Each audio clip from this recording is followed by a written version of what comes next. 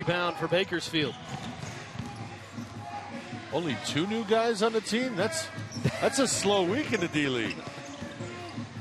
Again, we talked about how there's a lot of turnover, roster changes, guys getting called up, sent down.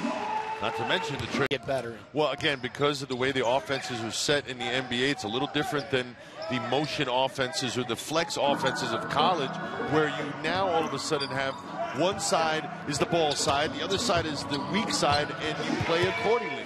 And I think that's where the isolations, the one-on-ones, and all with Bost. The ball in Bost's hand was swinging over to his side, and he realized that there was going to be too many people on one side. So what did he do? Cut behind the defenders on the baseline, got it easy too. Texas, and now he is playing in Turkey for Fenerbahce, and we wish him all the best. Absolutely. It's all about opportunities, and his opportunity presented itself overseas.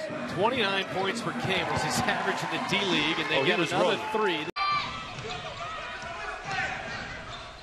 Major in traffic outside to JamesOn Curry. Way off.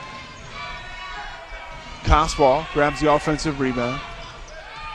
5 on the shot clock after the ball didn't hit the rim, and JamesOn Curry atones for his air ball. Bounce pass. Costly turnover for the Army. Nunley from 3. Off the mark. Coswall.